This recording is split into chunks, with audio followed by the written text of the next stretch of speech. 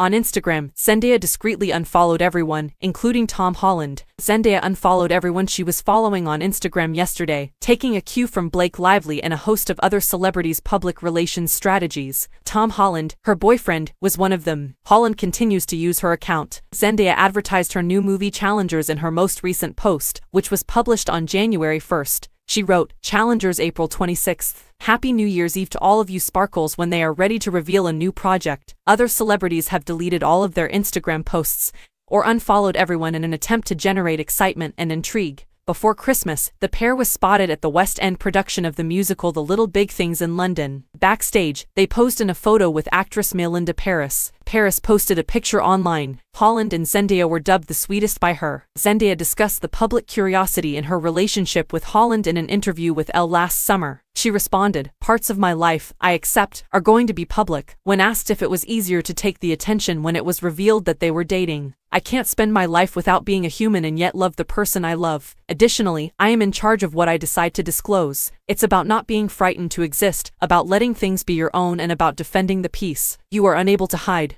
That is also not enjoyable. Right now, I'm navigating it more than ever." She even mentioned the time she spent filming Challengers as soon as she became aware of the change in the amount of attention she was receiving. "There was a visceral change after the last season of Euphoria and the last Spider-Man," she claimed. "In the past, I could get away with entering and leaving places. However, I would always end up returning home after visiting Boston because it was so overstimulating. Everyone used to go hang out at bars or something.